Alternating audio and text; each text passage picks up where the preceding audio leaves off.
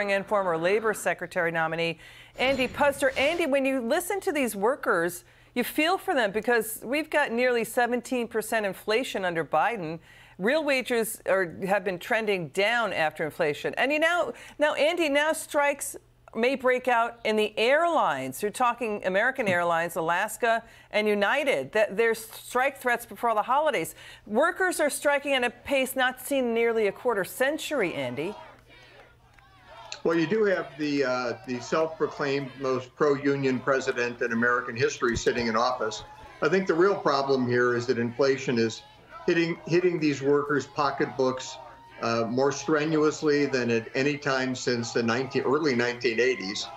They just can't afford to buy what they used to buy. Now, I will say the big three automakers are offering, I mean, their start is a 20% increase in pay, which even with inflation at about 17% since Biden took office, 20%, that's not peanuts. That's a pretty good offer. I think a lot of people would be happy with that kind of offer. They want 40% and they want reduced hours. But I'm sympathetic to their need to get higher wages, but I think the automakers are offering higher wages.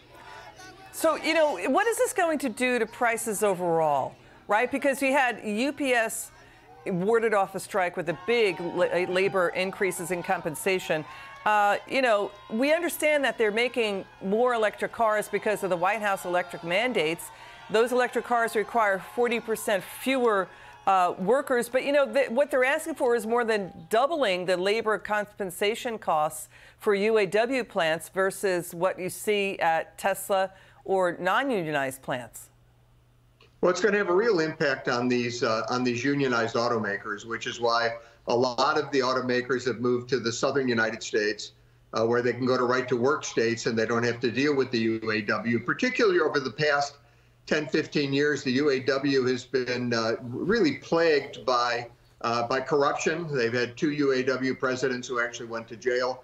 So it's been a real mess for the UAW. And this strike, this is life or death for these unions. And the problem is, I think at the heart of this, they're aiming at the wrong target. I don't think their enemy here are the big three automakers. They're willing to make concessions. They want to work with them. I think their enemy is the Biden administration, these climate alarmists, the Democratic Party, that are pushing these electric vehicles on the American people. There's really not much demand for electric vehicles, but the administration's pushing it as hard as they can. And as you said, it takes 40% fewer workers. So a big point in this strike is to get the workers who produce the electric vehicles, to get them under the union contracts so that the union can survive and move forward. The UAW's got real problems. And as I said, this is life or death for them. Yeah, and they have yet to endorse President Biden. They haven't done that yet.